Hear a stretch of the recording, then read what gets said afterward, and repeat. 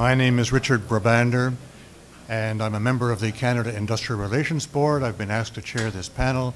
It's my privilege to be involved in such a remarkable conference. I don't need to remind anyone, last night's speech by David Weil was really, really fascinating and really set the stage. There were some particularly vibrant remarks, I must say, by Craig Flood as well, who's been very much involved in this and organizing it with Professor Michael Link. And this morning's keynote address by Brian Burkett really did set the stage. What followed with the first panel that we've just heard, I mean, really has put in front of us a banquet on which to build, from which to draw, and has really opened up some different themes and ideas on how to deal with the issue before us. We have three people who are very highly qualified, leaders, scholars. I think the three are well known to you all, but I don't think it's out of place for me to read a little about each one when I introduce them. The first speaker will be Professor Leah Vosko, a Fellow of the Royal Society, Professor of Political Science and Tier 1 Canada Research Chair in Political Economy of Gender and Work at York University. And her current research focuses on employment standards enforcement in Ontario and the federal jurisdiction, and on access to labor rights and protections among temporary migrant workers. She has published, of course, books and journal articles widely. Some of her recent scholarship has also appeared in Economic and Industrial Democracy, Industrial Relations Journal, Industrial Law Journal, Journal of Ethnic and Migration Studies, and Journal of Industrial Relations.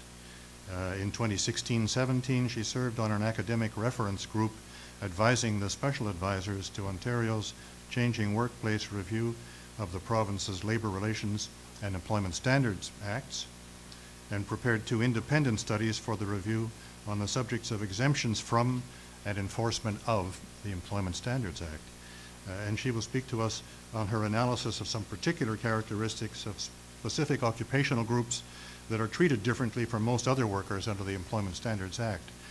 I'll also introduce right away Professor Kevin Banks, who I think will be our second speaker. He's an associate professor of law at Queen's University and director of the Queen's Center for Law in the Contemporary Workplace. He has an SJD from Harvard, an LLB and BA in economics from University of Toronto. He has significant publications on workplace human rights law, international labor law, collective bargaining law, and the contract of employment. And he has served in a number of senior positions within the Public Service of Canada, including Director General, Labor Policy and Workplace Information, Director of Research with the Federal Labor Standards Review Commission, and Director of the Inter-American Labor Cooperation. He's currently the Editor-in-Chief of the Canadian Labor and Employment Law Journal and serves as a labor arbitrator, and recently chaired an international arbitral panel hearing a dispute concerning the labor provisions of the U.S. Central America Free Trade Agreement, the first such case decided anywhere in the world. And our third speaker will be, I think you know him well, but allow me, regardless, to read a little of what he wrote. He instructed me, and he said I could and I should shrink it further. It's pretty hard to shrink what Harry has done for us in our labor community in Canada. Many people refer to him as our preeminent scholar in labor law. He's a university professor emeritus, former dean of Osgoode Hall Law School, former president of York University, has published extensively in legal education and the legal profession, legal history and legal theory, labor and administrative law, globalization, and constitutionalism. And in addition to serving as an arbitrator and mediator in labor disputes, Professor Arthurs has conducted inquiries and reviews at Canadian, British, and American universities, has provided advice to governments on issues ranging from higher education policy to the Constitution to labor and employment law, and most recently chaired the review, which was mentioned earlier, of the labor standards legislation, federally and in Ontario, workplace safety insurance system as well. His contributions have been recognized by his election as an associate of the Canadian Institute for Advanced Research, a fellow of the Royal Society of Canada, and a corresponding fellow of the British Academy, and he has been honored by numerous Canadian universities and professional bodies, the governments of Canada and Ontario, the Canada Council, the International Labour Organization, and the Labour Law Research Network. And he will address us on the increasing importance and prospects for further development and potential reach of statutory labor standards, especially where collective bargaining does not reach as well. So we have a tremendously capable and competent and experienced panel, and I think we should hear without delay from the first speaker, Professor Vosko.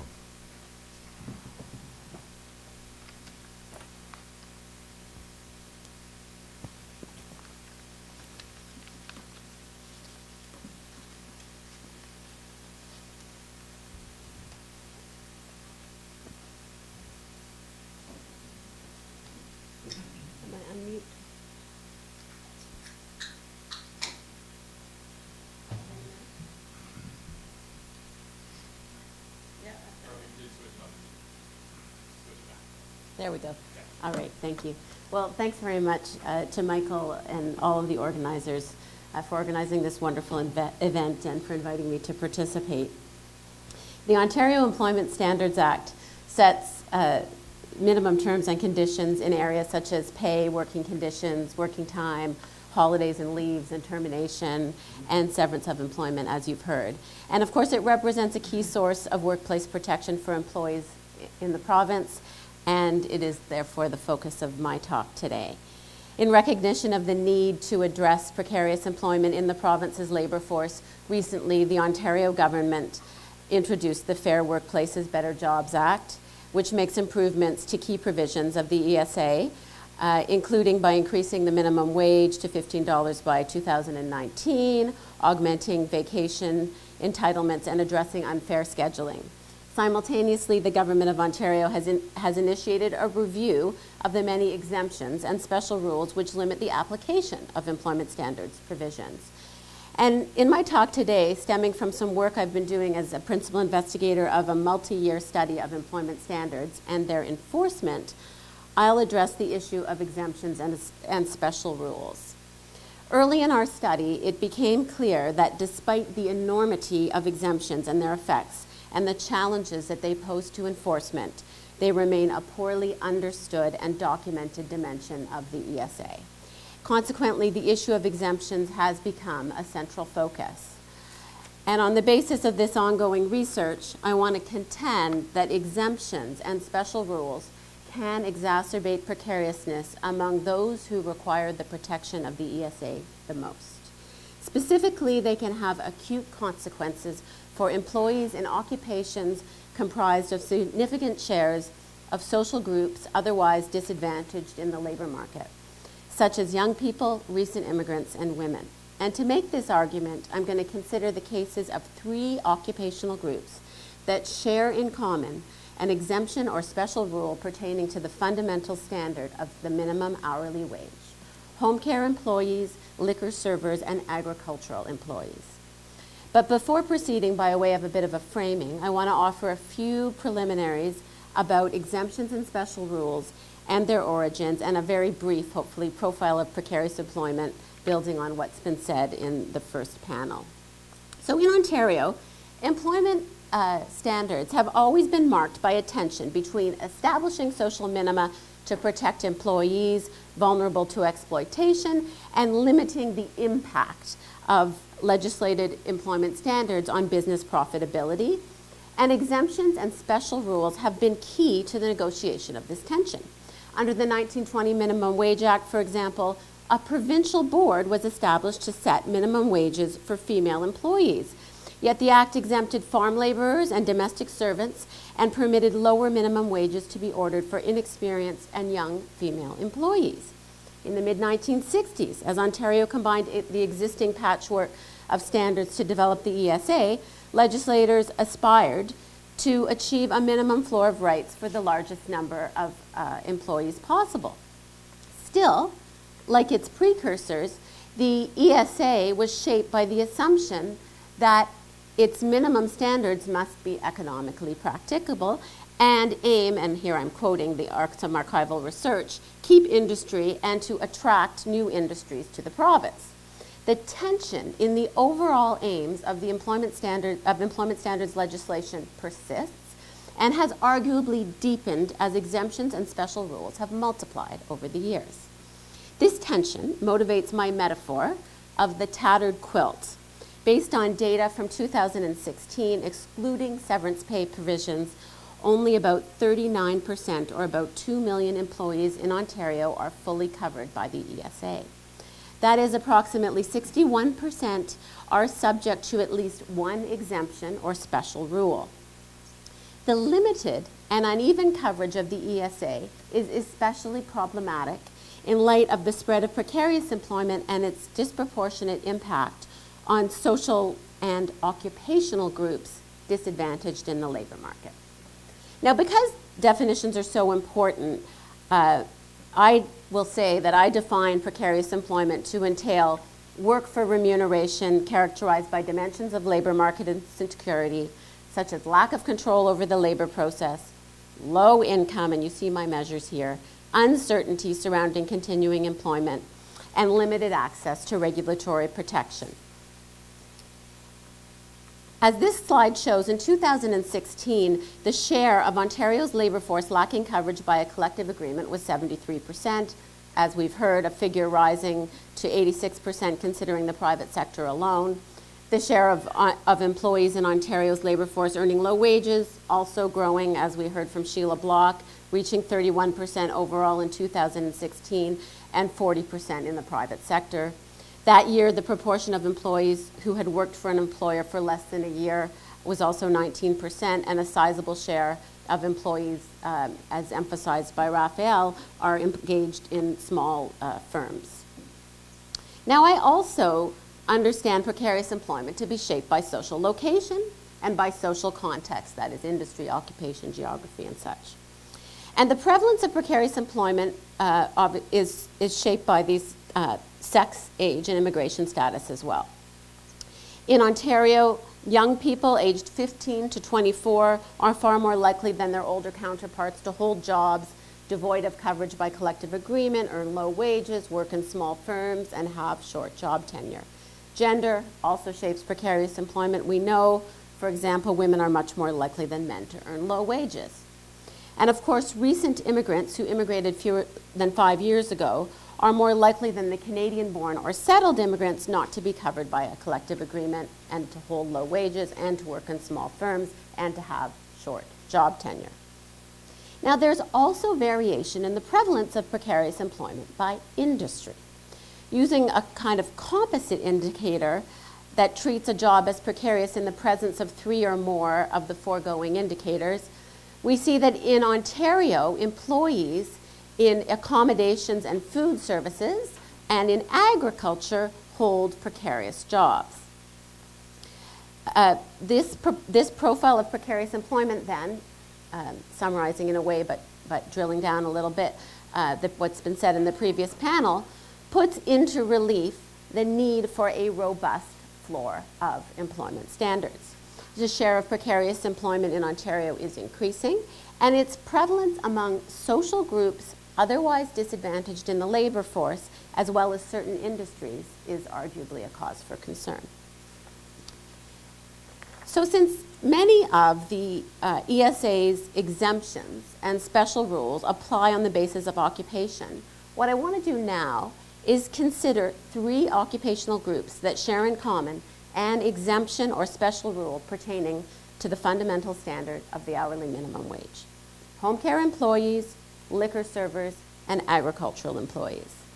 And I want to use these examples to illustrate how exemptions and special rules can exacerbate precarious employment among employees in occupations comprised of significant shares of social groups that are otherwise disadvantaged in the labor force. Approximately 25,000 home care employees provide homemaking and personal support services in private homes in Ontario. Despite their often long hours of work, home care employees are only entitled to the minimum wage for a maximum of 12 hours per day. They are in addition exempt from the ESA's working time standards, and if they are engaged by a community care access center or an entity under contract with one, an increasing reality with Fissuring, home care employees are exempt from the ESA's temporary help agency rules.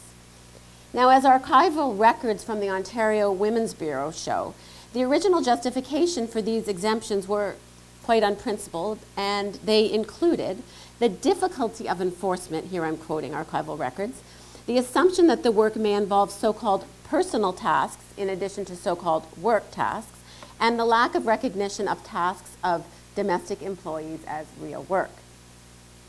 Given the composition of home care employees as an occupational group, the effects of exemptions applicable to it fall disproportionately on social groups otherwise disadvantaged in the labor market. So over 90% of home care employees are women, and studies also show, when compared to Ontario employees as a whole, a relatively large share of home care employees are racialized. Exemptions and special rules applicable to home care workers also exist alongside their high degree of precariousness along a number of dimensions. Approximately 60% lack coverage under a collective agreement, and even unionized home care employees lack control over the labor process in key respects, as their collective bargaining power is constrained by the prevalence of subcontracting in home care services in Ontario, coupled with the lack of successor rights in instances of contract retendering. 53% of home care workers report wages lower than 2/3 of the median hourly rate for full-time employees. And in sum then, exemptions and special rules applicable to home care workers coincide with precariousness along these dimensions and among an occupational group comprised of large shares of women, many of whom are racialized. Shifting to my second illustration of liquor servers are defined as employees who, as regular part of their employment, serve liquor directly to customers, guests, or members in a place for which a liquor license or permit is issued. There were roughly 51,000 in Ontario's labor force in 2016. Liquor servers are subject to a lower minimum wage than the general public, as they are presumed to supplement their earnings via tips. As with the case of home care employees, the costs associated with lower minimum wage floor applied to liquor servers disproportionately affects groups already disadvantaged in the labor force. Nearly 3/4 of liquor servers are women, and young people are overrepresented in this occupational group. Fully 43% of liquor servers are between 19 and 24 years of age, and a majority of them are not students. The lower minimum wage for liquor servers also exists alongside the precariousness of the occupational group more broadly. Almost all liquor servers are non-unionized, so much so that I couldn't even extract the data from the research data center. Furthermore, nearly 3/4 or 73% of liquor servers are low-waged, a prevalence of low-wage work more than twice that found among Ontario employees as a whole. And while the lower minimum wage is often justified on the assumption that tips will supplement liquor servers' earnings, as the Changing Workplace Review reported, 20% report earnings lower than the general minimum wage even after reported tips and commissions. Indicative of the magnitude of uncertainty confronting liquor servers as well, almost 40% also report working at their current job for less than a year, 2 times the average of all employees. So in sum, the lower minimum wage for liquor servers contributes to the precariousness confronting this occupation and disproportionately affects women and young people. Shifting to my final case, the case of agricultural workers, 2 groups are subject to significant exemptions or special rules, including those pertaining to the minimum wage: farm employees and harvesters.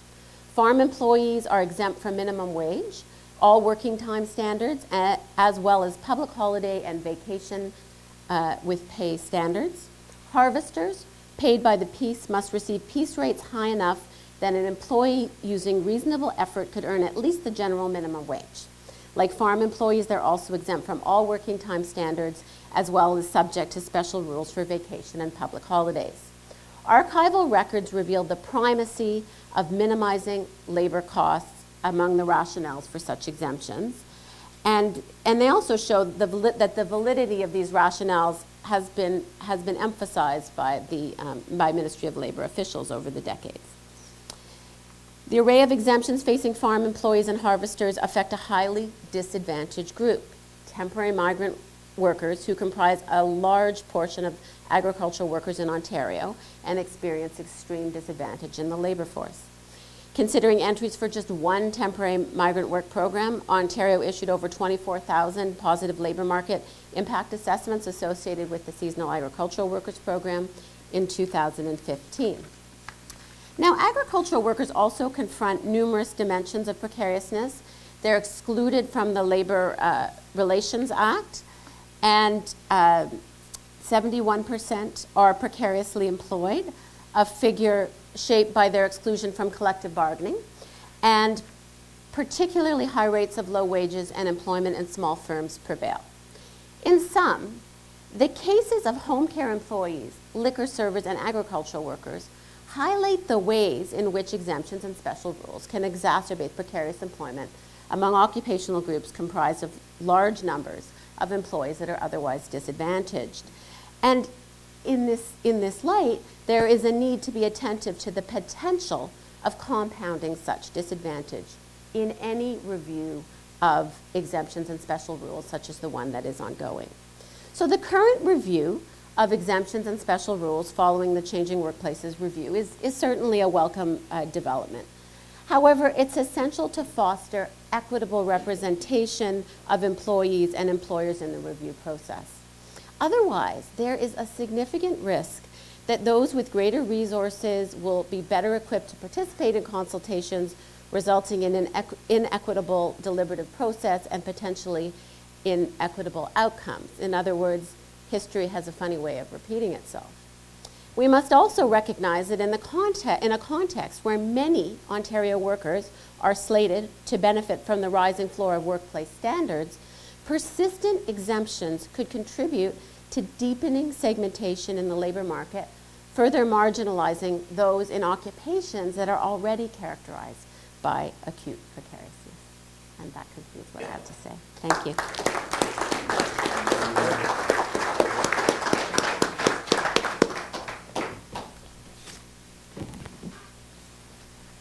Very, very close to the time. Excellent, thanks.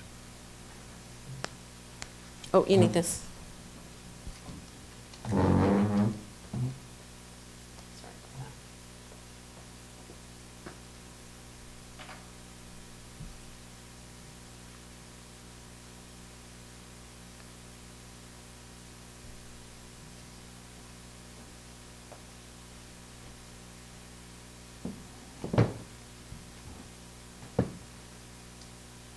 Well, good morning.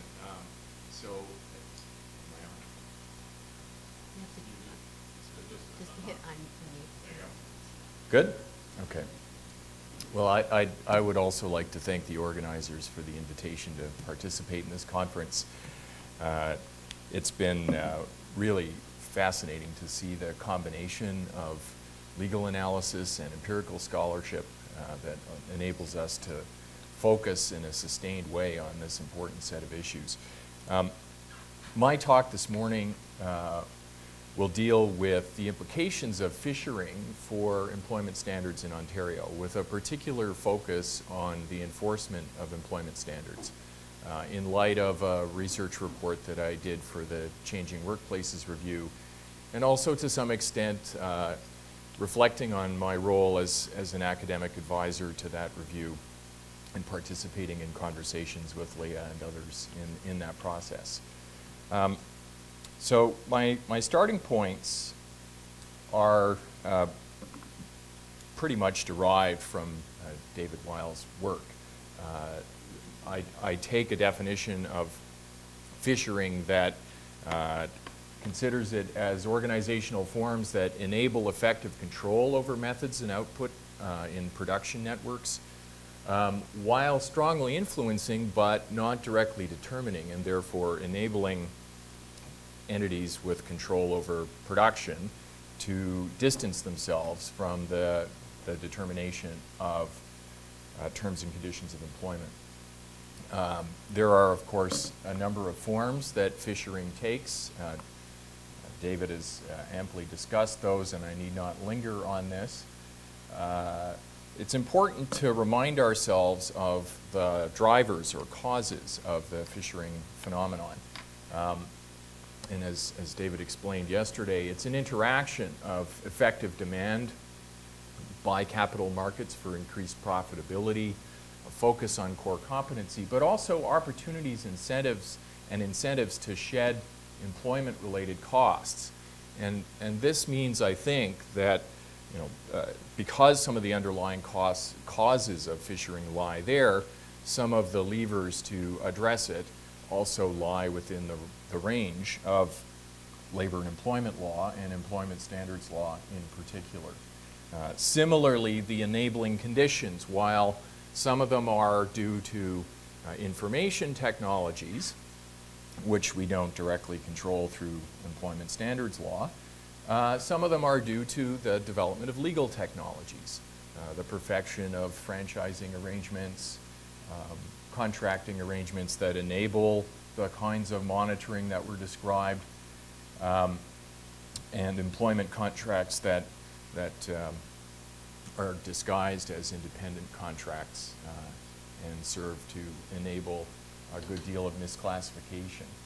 So the consequences, pressures on wages and working conditions, I'm not going to linger on those.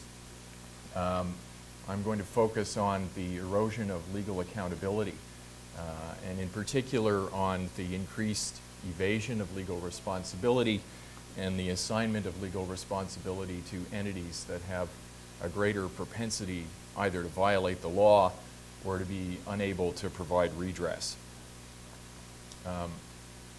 Briefly, with respect to inequality, this is a slide that I often use teaching my students. It gives us the long view.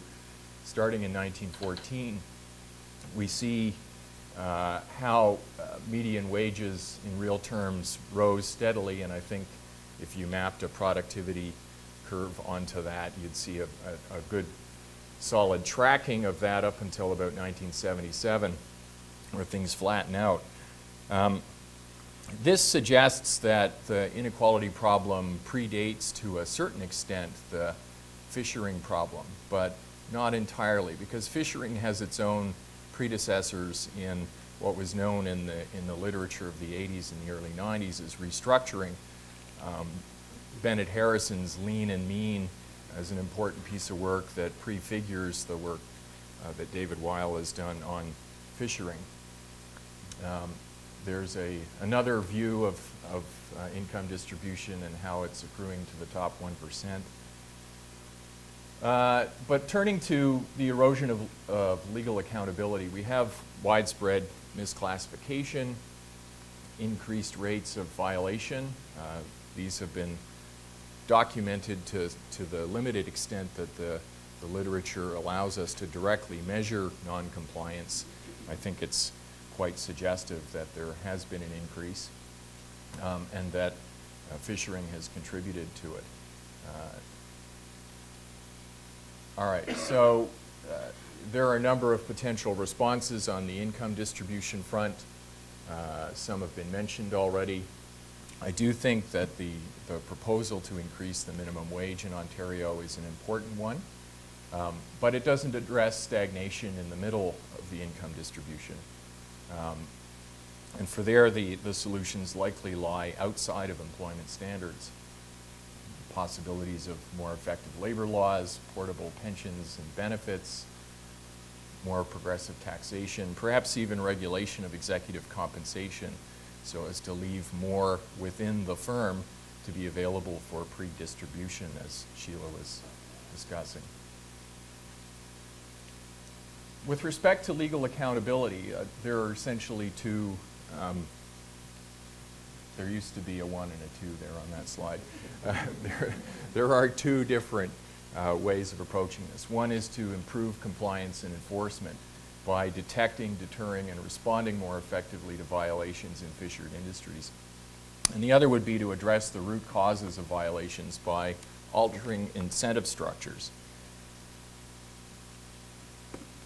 So with respect to improved compliance and enforcement, the first thing I'd say is we need to understand why enterprises comply with rules that cost them money. And in order to do this, in my report, I delved into a pretty wide literature. And it led me to conclude that at the root of compliance in a population of regulated entities like employers is an interaction between norms and economic and reputational incentives. And the socio-legal literature, I think, shows us that norms can and do play an important role in certain circumstances. It's hard to account for the level of compliance that has been observed in many studies purely on the basis of a calculation of the potential cost of sanctions multiplied by the risk of detection. That doesn't provide a full enough explanation. And so the socio-legal literature points to things like social norms and the belief in a level playing field. And so what this suggests is that many employers will comply if they believe that there is a level playing field and their competitors are going to comply. Some will comply anyways out of commitments to norms. They tend to be employers whose practices are well ahead of the legislated minimums in any event. But a very significant part of the employer population will comply out of concern for and response to a level playing field, which is partly normative and partly in their own interests. But what that also suggests is that you can get to a tipping point where if enough employers don't believe that the playing field is level, compliance could drop off dramatically.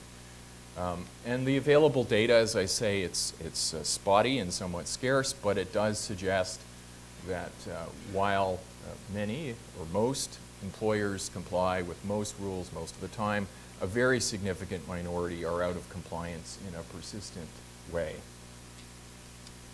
So, 3 compliance strategies that result from this. It's important to get good information out there into the hands of employers and employees. It's an argument both for information campaigns from labor ministries to small employers in particular, but also the kinds of measures that Raphael is considering and arguing for. It's also important, though, to reinforce the level playing field and the perception that it can be counted upon. And so here, it's clear that where there is deliberate non-compliance that violates the level playing field standard, it's important that ministries visibly and effectively deal with it by imposing deterrent sanctions and also by publicizing their actions so that the wider community can see that the level playing field norm has been reinforced. And finally, you know, the third set of general considerations that flows out of this analysis is that there are likely to be more than a few bad apples, and that dealing with that end of the distribution of compliance behavior requires effective detection and deterrence. So among the recommendations in my study were expanding proactive inspection, strategic targeting along the lines that David Weil has proposed in his important work. The expansion of proactive inspection is really crucial. You cannot depend on a complaints-driven system to bring violations to the attention of the regulator. It's also true that proactive inspection tends to be effective at uncovering violations and provides opportunities for a wholesale response to them rather than a retail case-by-case approach. All of this has to be supported by intelligence gathering, gathering statistics, engagement with stakeholders, building links between the labor ministry and other ministries that have valuable information on indicators of likely non-compliance, so that inspections can be targeted where they're likely to be most effective. I also argue in favor of the use of enforceable undertakings. If you can get proactive cooperation under the threat of the imposition of a sanction, perhaps, that you can use the leverage of the enforcement regime to begin to transform the internal practices of organizations. And the Fair Work Ombudsman in Australia has experimented notably with this kind of measure and seems to have had some success. But there are a couple of structural challenges posed by fissuring. You know, the fissuring creates the incentive structures, which we've seen discussed in this conference, that push employers towards bad apple behavior. And that heightens the importance of strategies 2 and 3. But the very pervasiveness and persistence of these incentives raises 2 difficult problems. Again, there used to be 2 numbers there. The first one is the cost of a sanctions regime that also provides due process.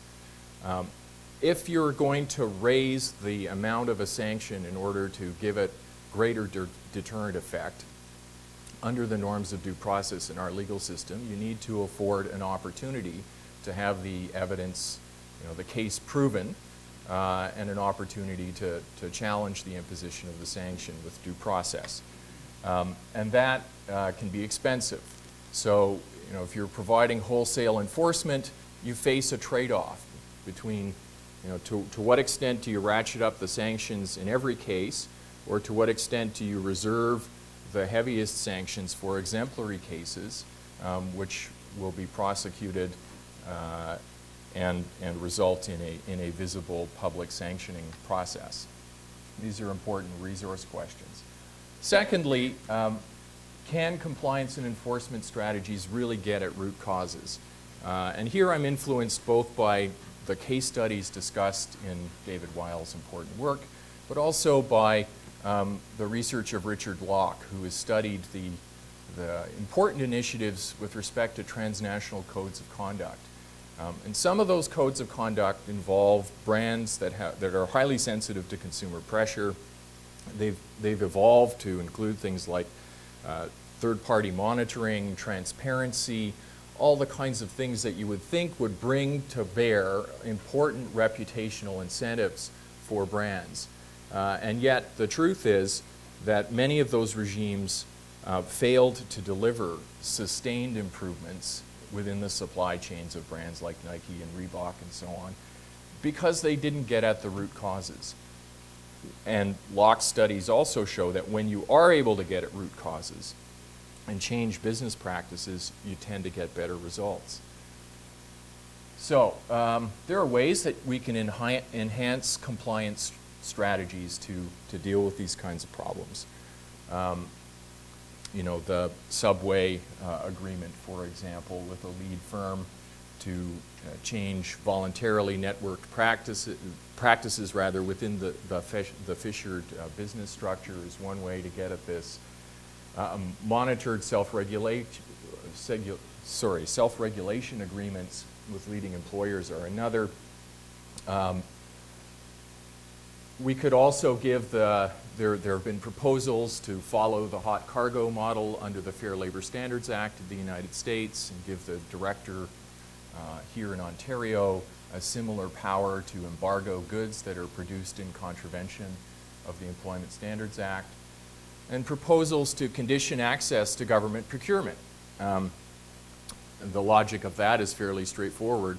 Why would you reward a company that persistently violates public policy with a contract to supply services to the government or other public agencies? But each of those strategies has its own limitations, right? The propensity for a lead firm to engage in a voluntary arrangement of one of those sorts depends much on the sensitivity of its brand to consumer pressure. It may also depend on whether it's a closely held corporation or subject to the incentives of short-term investors. Obviously, the hot cargo provisions deal with the production of goods. It's much more difficult to imagine the embargoing of services. And of course, conditioning access to government procurement depends, for its effectiveness on the interest of the supplier in getting a government contract. So, we need to think beyond compliance strategies. Clearly, enhanced workplace representation rules are one way in which you might expect stronger enforcement. The research is pretty consistent that compliance tends to be higher in unionized workplaces. And so part of any employment strategy, any employment standard strategy rather, should be thinking about representation and access to meaningful representation.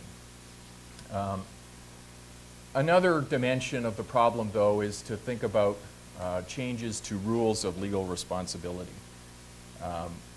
And here I think what we need to focus on is, how can we rethink the control and dependency nexus that defines the employment relationship across a whole range of labor and employment laws? And in particular, the types of control or influence that lead to legal responsibility.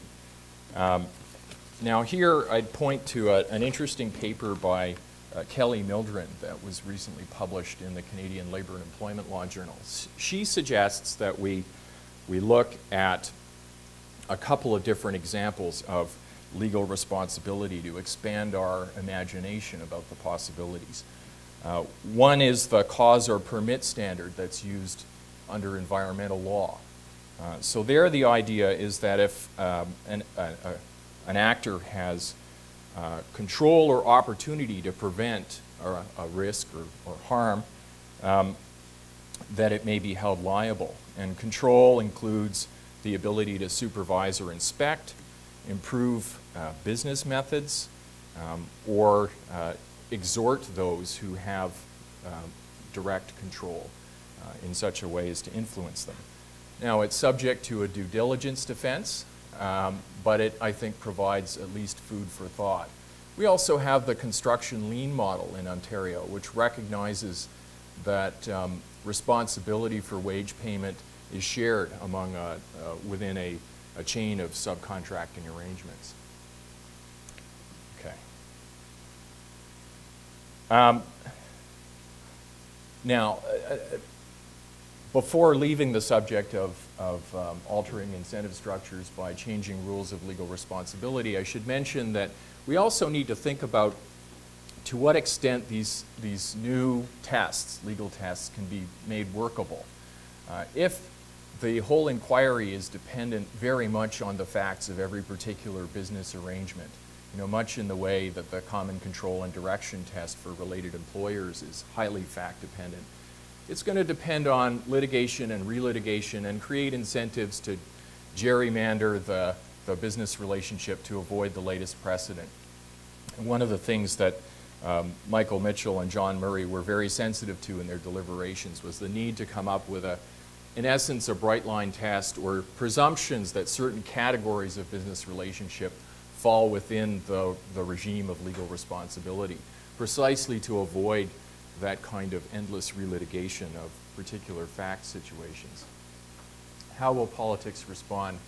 I'll cut to the chase because I'm running out of time. I think there are very important measures contained in Bill 148. I would not diminish the importance of the minimum wage increase. But there are lots of things missing.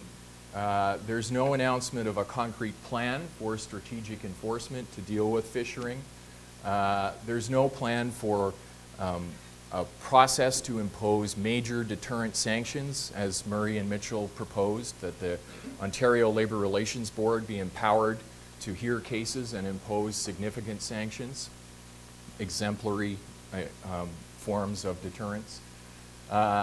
There's no discussion of changes to legal responsibility in networked production, and even within labor relations outside of, I'll get to that in a moment, but outside of successorship and building services, there's no changes enabling new models of representation. So some of this, though, reflects the fact that even within the Changing Workplaces review, these big ideas didn't result in recommendations. There's very little rethinking of legal responsibility within networked production presented in that report outside of the franchising scenario. So why is that?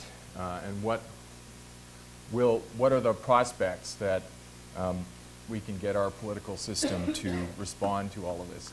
Part of the problem, I think, is that the expert literature doesn't yet have a clear vision of where to go with all of this.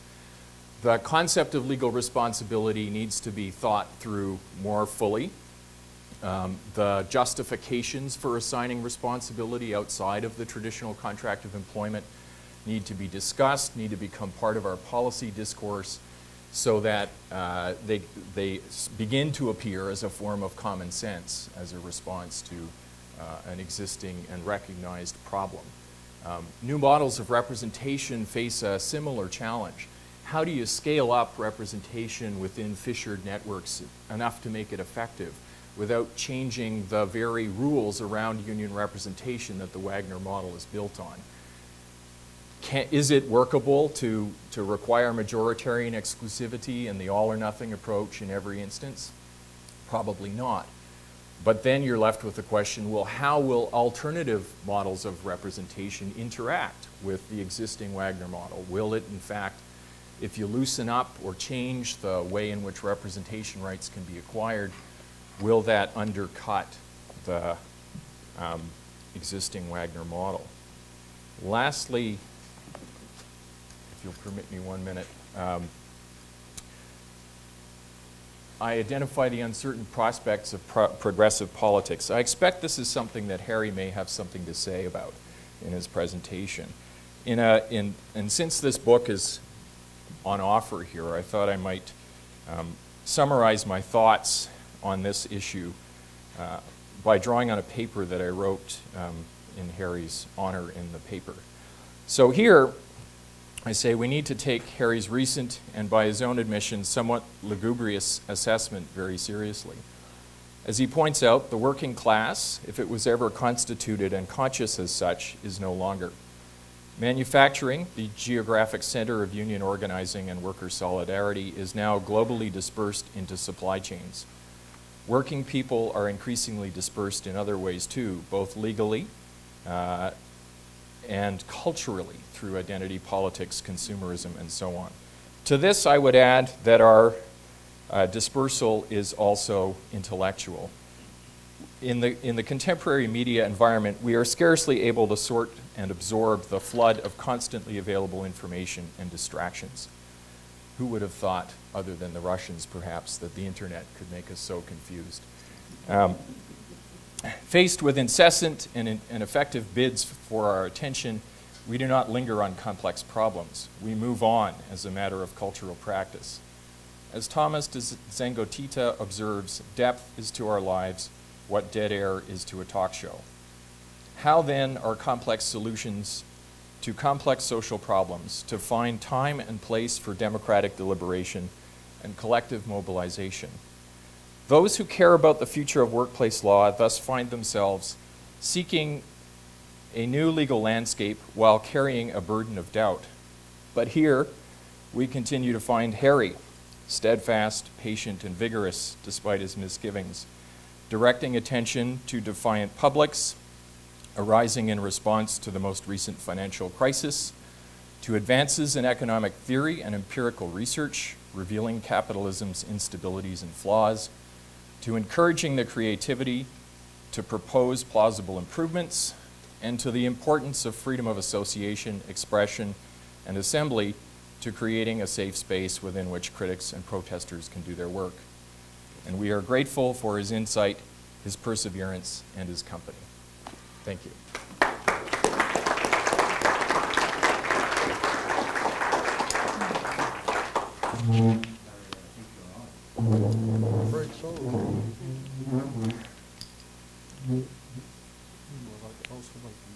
Of course.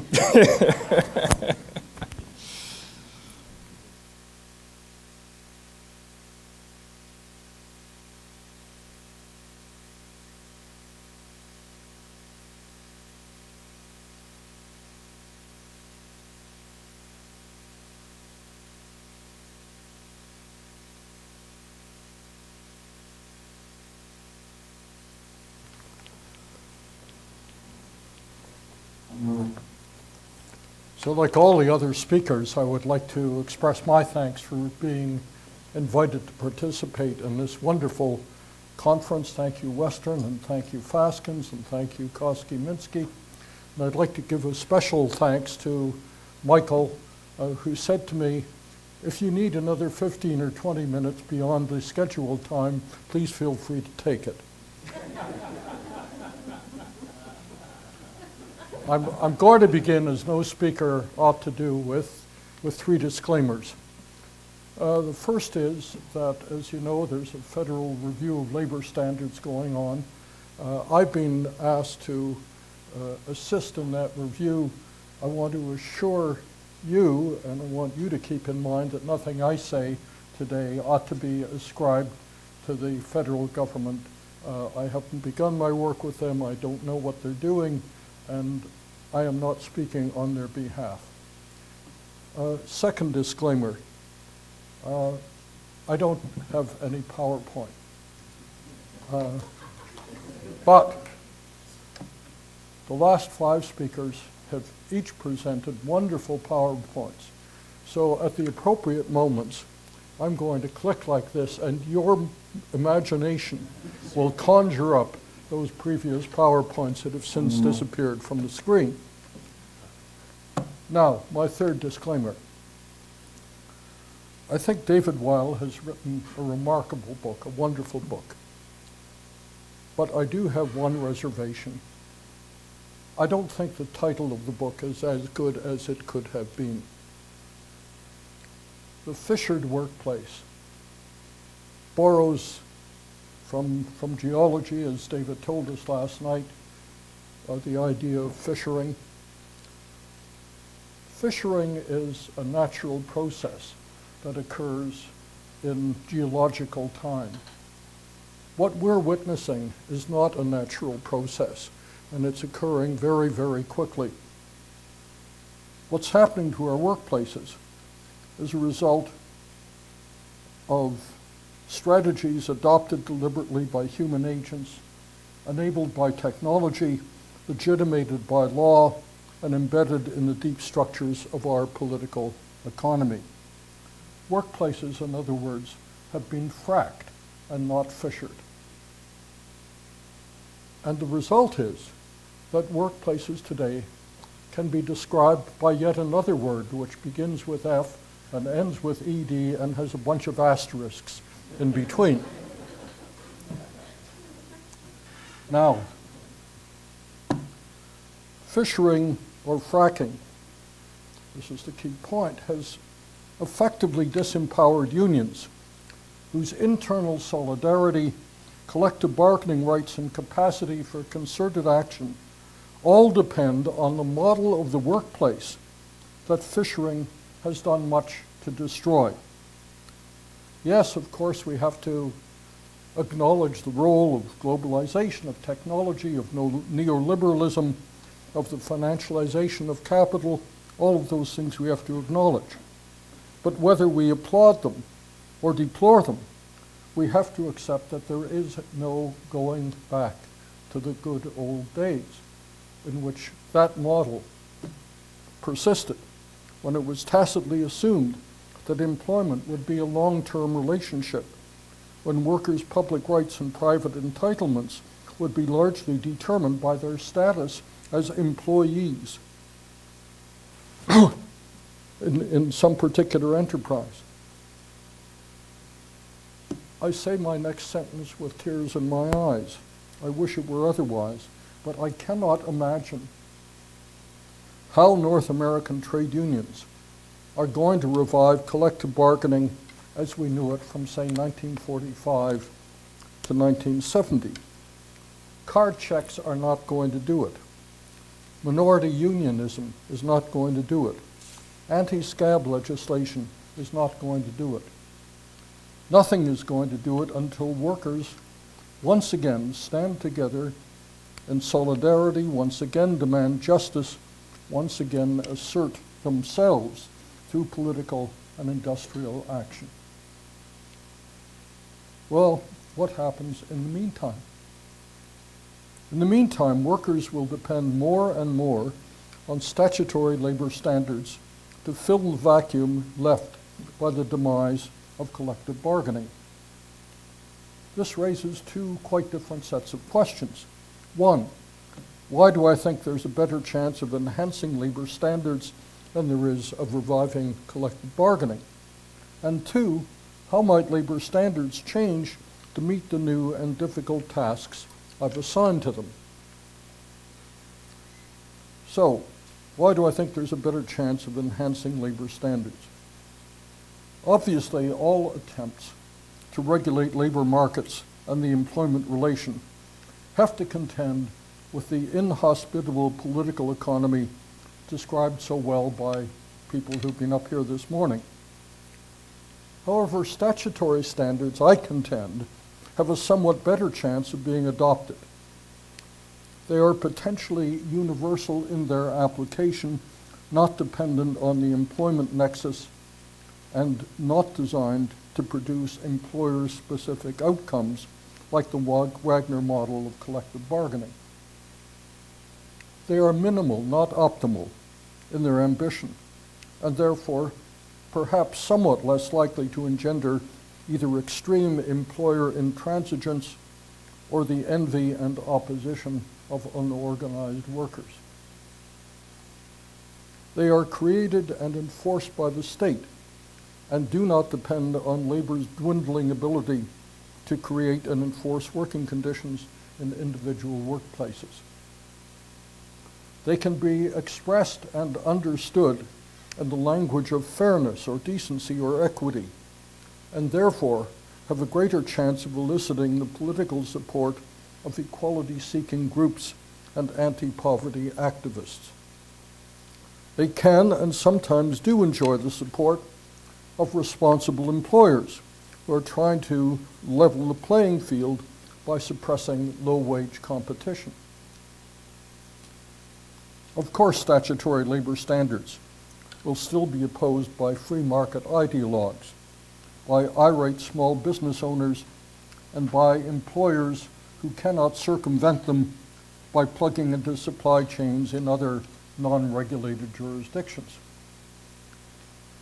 Of course, statutory standards are only meaningful to the extent that they are vigorously promoted and enforced by labor departments, which, alas, are not always aggressive in discharging their responsibilities. And of course, any given statutory standards can be criticized on the grounds that they're too low or that they effectively ignore the needs of significant elements of the workforce, or that they have become anachronistic in light of new workplace practices. Nonetheless, as union density is being driven inexorably downward, statutory standards look pretty good by comparison. How might statutory standards evolve in the short term, and I'll try to say in the long term as well? In the short term, we pretty well know what has to be done. Here's a possible shopping list. We might try to redefine coverage so that it extends to cohorts of workers who have been fracked and now aren't covered by employment standards. We might think about reducing or eliminating incentives for employers to make jobs more precarious, and let me say incentives as well for workers to shun employment status in the vain hope that they will become profitable small businesses. This might involve tighter regulation of employment agencies, changing the tax laws, and other measures which aren't, strictly speaking, employment standards. We might want to rethink the present focus of labor ministries, which often spend too much of their resources on processing individual complaints by former employees who have been deprived of some monetary benefit. Instead, labor ministries might want to proactively monitor employees to ensure compliance, and ensure compliance, let me say, not just with labor standards legislation, but with the entire suite of work-related statutes from payroll taxes to pension contributions to health and safety laws and the Human Rights Code. In the same vein, we might look at requiring delinquent employers not only to pay their victims unpaid wages or severance or vacation pay, but also to compensate them fully for all losses flowing from the violation, including, for example, legal costs and travel costs. And in addition to or in lieu of the current seldom invoked system of criminal sanctions, employers found in violation might be made subject to control orders designed to ensure their future compliance.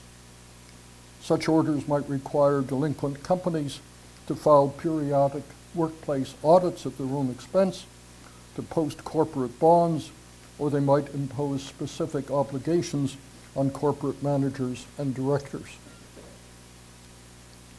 In the longer term, however, we might want to revisit the key assumption of employment standards, that they will function by reading minimally acceptable terms into individual employment contracts. That's the central concept of employment standards.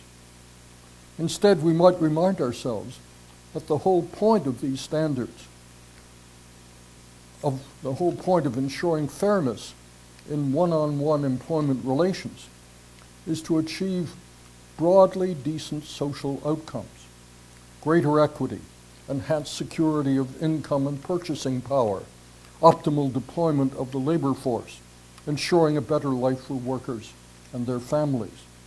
At present, we try to achieve these outcomes by enacting and enforcing standards. Perhaps quite a different approach would work better. Some examples. As job tenure becomes shorter and shorter, rarer and rarer, it will become more and more difficult and less cost-effective to provide employer-specific job training or to maintain benefit systems such as drug plans or pensions based on long-term employment in a given enterprise. Perhaps, indeed, we should require all employers and workers to contribute to what I call a benefit bank that would fund job training or benefit coverage either through a state scheme, through contracts with private providers, or through grants to individual workers. In Australia, I read the other night,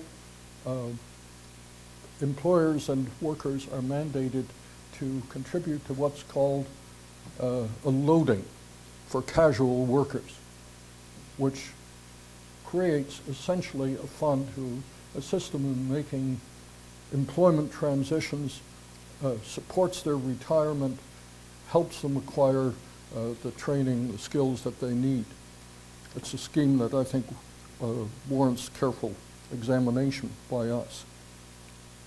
Artificial intelligence and other technologies are sure to cost us large numbers, to cost workers large numbers of jobs. Rather than attempt to deal with this dislocation through redundancy pay or unemployment insurance, perhaps workers or a state fund acting as their proxy should be awarded shares in the reconfigured enterprise. As collective bargaining becomes increasingly rare, here I follow up a point that Rafael Gomez made.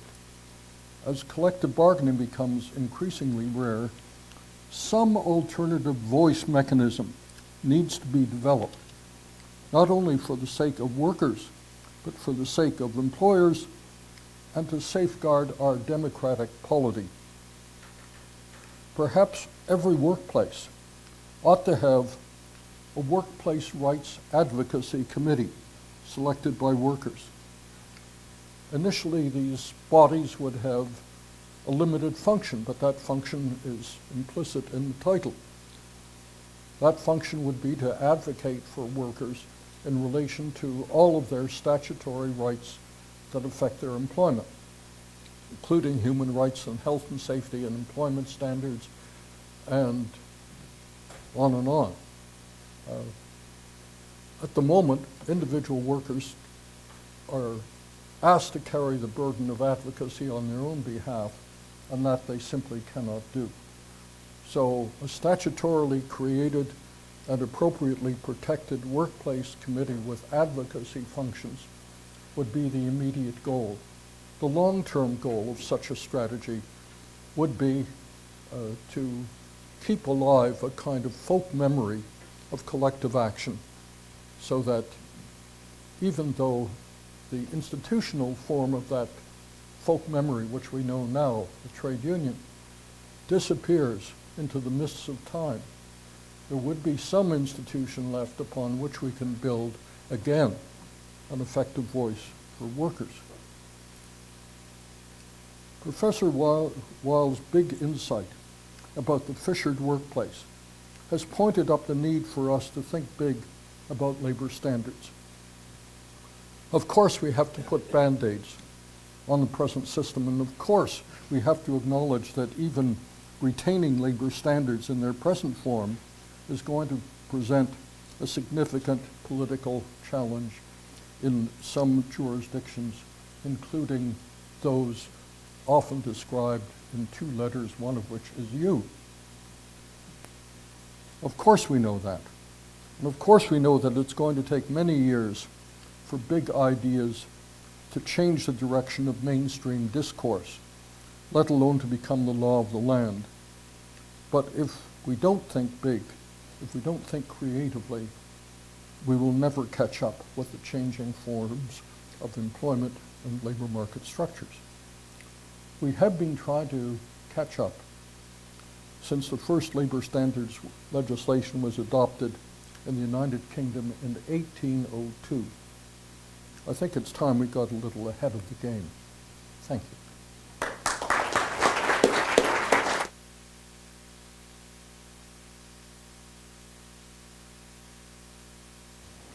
Well, we have, I think, 5 minutes for questions. There are a number of fascinating ideas been discussed. I mean, we've heard mention just this morning from contract compliance and the difficulty with it that, you know, depends on your desire to contract with the regulating agency. And here we have a stream of ideas. We're working with the tools we have. We can take incremental steps and so on, but we really are looking at perhaps it's lugubrious in a way, but it's paradigm change really is what we're looking at with the statistics, with the measurements that we've looked at today. I mean, there's fundamental movement in all the tools and institutions that we are trained in and know and so on. And everyone in this room, of course, is privileged to be able to contribute to some better contribution to society, to improving exactly as Harry's last talk just mentioned, fairness and equity and so on. I mean, when we think of Brian's introductory remarks this morning about international codes and human rights around the world and the treaties and covenants and so on, I mean, you can't reduce it, as people try, to 3 words, every person matters. But I think that's the concern we're hearing about here. That's what's driving us. And everyone in this room, and particularly these 3 fine speakers, have shown how when you're engaged in this subject and this search, what we can consider and how we can make progress. So if you have questions, please, I don't mean to preempt them. My name is Brian Spink. I'm a partner at Athens. Thank you very much for the presentations. I just want to share with everybody here today that we did a little bit of an unscientific focus group leading up to during the submission period for very initial Vosko among our clients. And with a cross-section of public sector, private sector, new technology, old technology, quite an unscientific cross-section. And given that they were clients of a big firm, they were perhaps somewhat pre-selected. But on the employment standards issue, the overriding feedback was that recognizing that some modernization is necessary, what business and the public sector don't need is more regulation, but what we need is better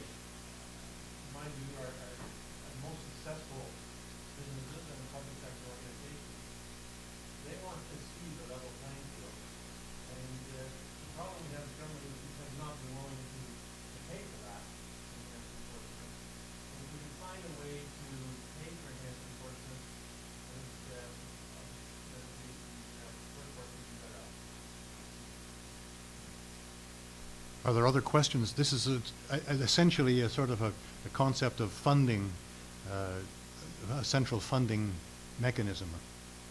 And yes, and ensuring the level playing field. Yeah. Other questions?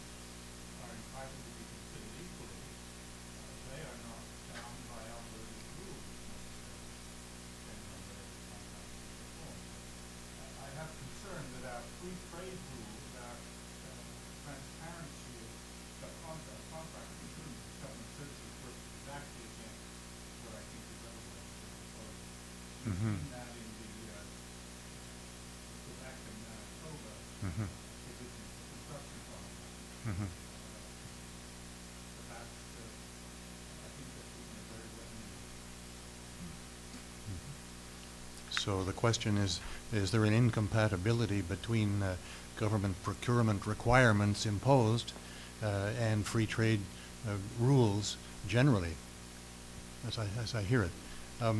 Anyone on the panel like to comment on these questions? Go ahead. Well, it's not something that I've studied. I don't doubt that it could be a problem, though.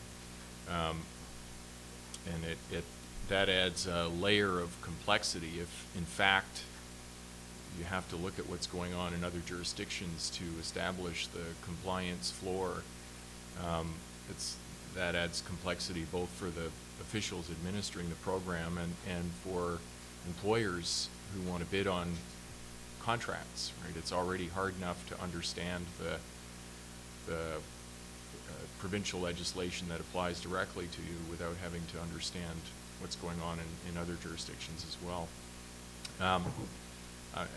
I think there's probably a useful supporting role for some sort of compliance program, but I think the thrust of my analysis was that we shouldn't put all of our eggs in that basket for sure. There are much more promising tools than that.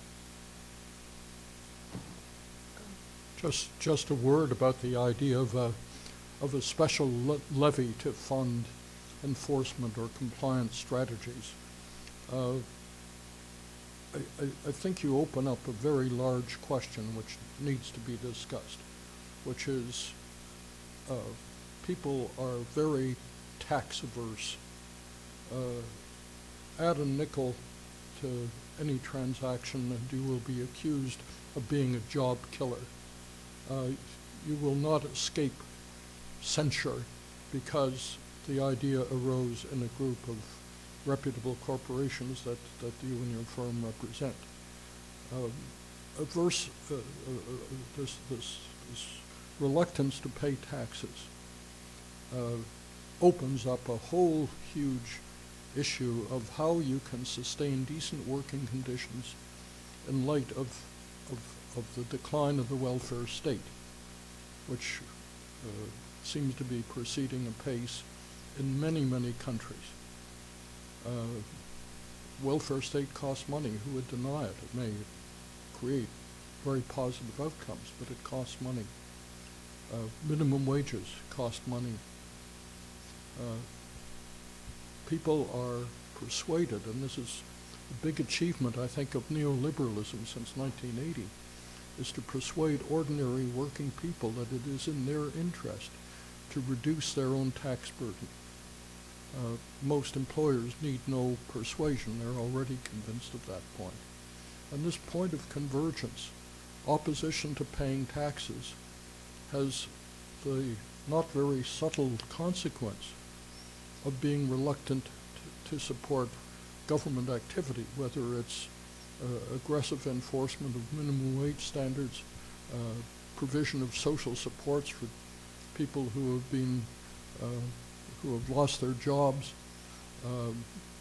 even taking some of the stress off collective bargaining, as for example the supply of health care, by shifting it into a general social program. Our ability to do that is to some extent inhibited by people's unwillingness to pay their share of what such programs cost. So I can certainly understand, and given the limited agenda of the meeting that you described, how some modest levy on employers, whether it's delinquent employers or all employers, how that might be viewed favorably if it's small enough not to really burden the business with additional tax costs. But I suspect an awful lot of workers, if asked, would you favor increased payroll deductions in order to fund better enforcement of labor standards? Confronted with such a question, I'm afraid many workers would say, no, I'm not prepared to do that.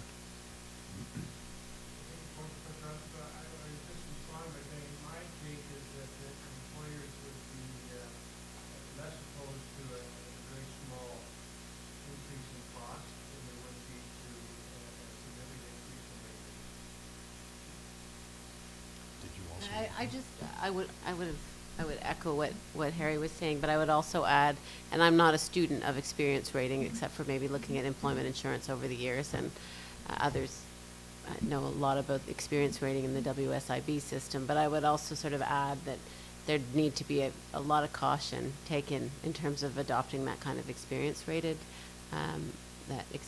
model. But otherwise, I would concur. And I would also just, in terms of your comment, Andrew, about procurement, I think there's been a lot of experimentation around this, especially in the United States, and certainly at the city level it's had some positive effects in terms of contributing to larger living wage type situations, but it has like the significant limits that you identify.